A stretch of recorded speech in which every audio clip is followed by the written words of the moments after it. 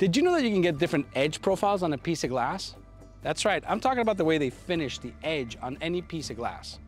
No? Let me show you. When a piece of glass goes through fabrication, the first step is to cut it. That leaves usually a sharp, unfinished edge. And most of the time, these edges get sanded down lightly, which we refer to as seamed edges.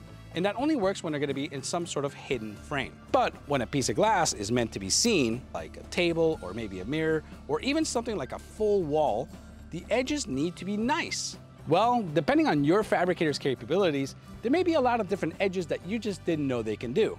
Like these.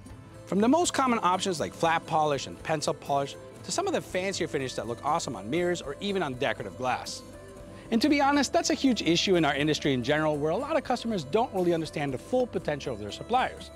So get to know your fabricator and find out what they can give you, because having these options under your belt can really help you give your customer the best option.